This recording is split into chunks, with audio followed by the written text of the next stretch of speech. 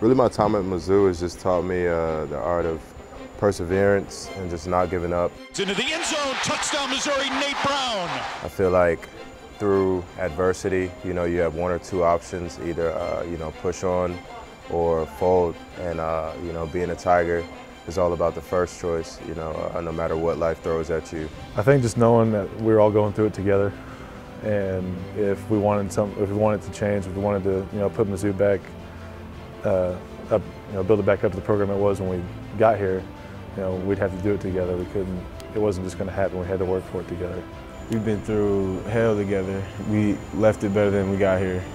So, I mean, that's probably one of the biggest things. I think everybody wants the same thing. Like, they all want to be great. So, like, you got a bunch of people with the same mentality.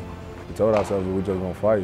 We just keep fighting. And just all of us as a group, that's something that we always been doing. We've been fighting until the end. And we're just going to keep rocking and keep working. And when adversity hits you in the face, the first thing that's in your mind is, with some people, is to fold and set back.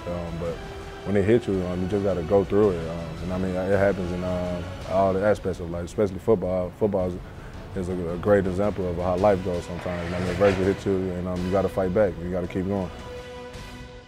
Presented by Shelter Insurance. For your auto, home, and life, we're your shield. We're your shelter.